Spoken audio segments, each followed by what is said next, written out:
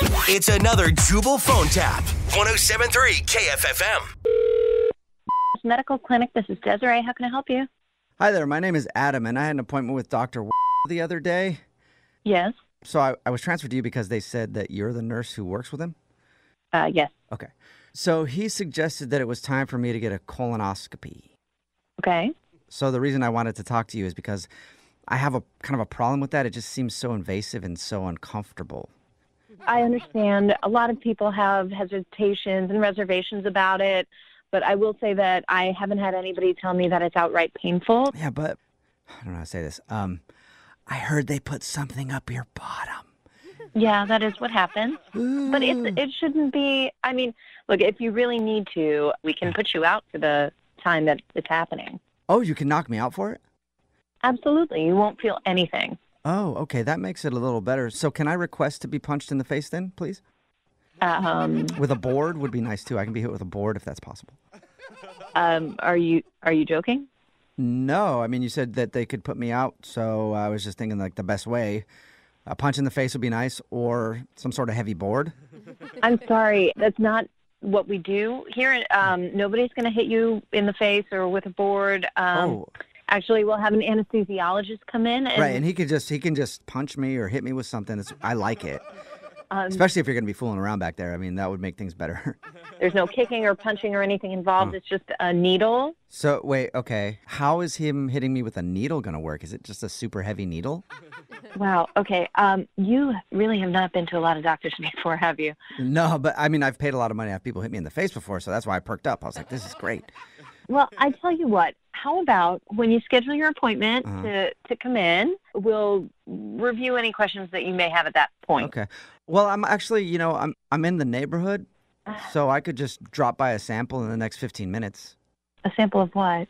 Oh, well, what you want to look at. Like, I had a big lunch, and I'm, like, thinking about it. Why should you guys do the hard part of having to poke around when I can just give it to you? I appreciate that, but that's not exactly how the procedure works.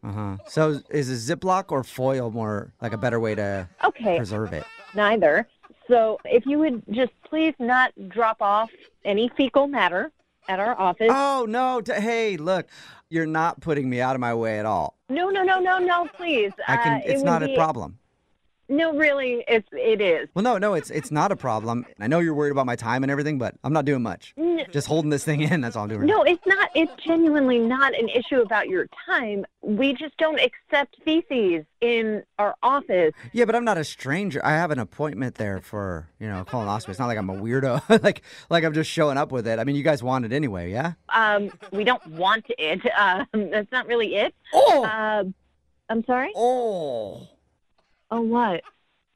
Well, I was holding on and I just sort of lost it. Oh, my God. Yeah. So I can just bring it by now then. Sir, you are not allowed to do that. Okay. And I need to get off the phone right now. Okay. Well, am I allowed to do a prank phone call on you? What?